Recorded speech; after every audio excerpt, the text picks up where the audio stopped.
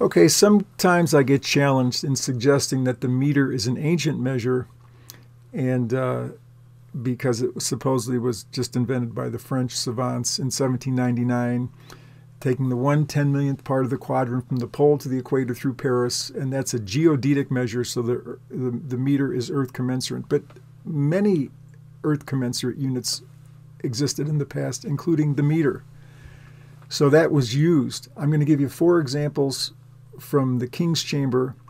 Obviously, the King's Chamber is a very old structure. It's an ancient structure, and if it encodes the meter, then somebody knew the meter, okay, way back then. And there's a lot of other evidences for it. So haters are going to hate. You know, if you don't want to believe this, that's fine. You want to go by what you were taught from Wikipedia, your 8th grade teacher, you know, National Geographic or whatever, that's fine. But, you know, you can learn more than what your 8th grade teacher taught you, you know, if you want to. Okay, so here you go. The meter in the King's Chamber. Number 1, the King's Chamber perimeter in meters. What does that show us? So here's a plan view of the King's Chamber. We know it's 20 cubits long and it's 10 cubits wide, okay, a double square. All right, so that gives us, you see the green perimeter there, a perimeter of 60 cubits, okay. But that is also 10 pi meters. 10 pi meters. So the meter's hidden in that it's connected to pi. But that same perimeter is 10 pi. Doesn't seem to be by chance. Seems intentional. The meter is in the King's Chamber. Okay, example number 2. I just discovered this one yesterday.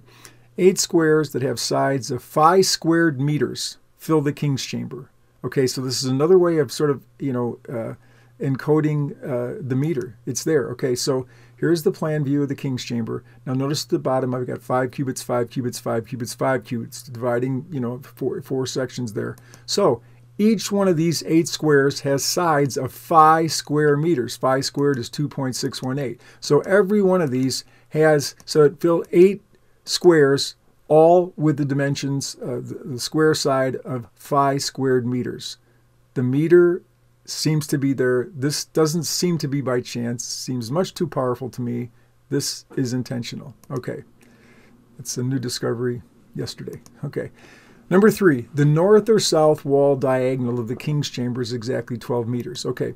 So, you know, here's the plan view of the wall, the north or south wall of the King's Chamber. Actually, this is the elevation view, not the plan view. Okay, so the height is 11.18 cubits. Why this odd number? Because normally you have these, you know, 10 cubits, 20 cubits, these even measures. Well, it's because if you take the diagonal now of that wall, it comes out to exactly 12 meters.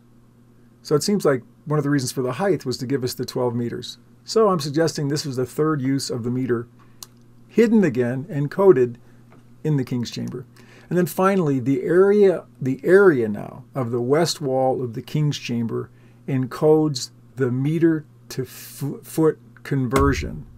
Wow, so this is more than just the meter, but let's look at this. Okay, so I did an Instagram post, so this is from the Instagram post I did about this, and you know, the west wall has the triangles Da Vinci used in his calculation of time, velocity, and gravity. Yes, Da Vinci did do that. It was a big story that came out recently from California Institute of Technology that Da Vinci was doing, you know, gravity before Newton. Okay, that's what came out.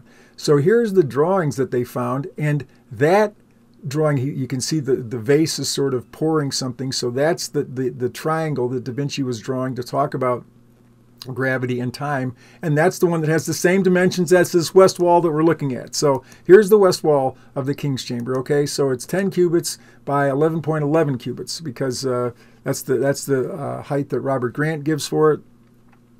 There are sort of 2 floors, you know, in the King's Chamber, so sometimes you can get a different measurement. That's the measurement for the height there. So if you convert these to feet, you know, Euler -1, 17.1833 feet for the 10 cubits and 19.21 feet for the 11.11 cubits. Okay, so when you multiply those, that's what we do to get area, you get 328.02 feet squared. And look at this, 3.280, the same numbers there. That's the conversion factor of meters to feet. The area of the west wall of the King's Chamber is encoding the meter to feet conversion. Wow. Okay. So I realize this is not going to convince anybody, but I'm showing you there's a rational basis to say that the meter is ancient. The meter is encoded in the King's Chamber of the Great Pyramid. Thanks for watching.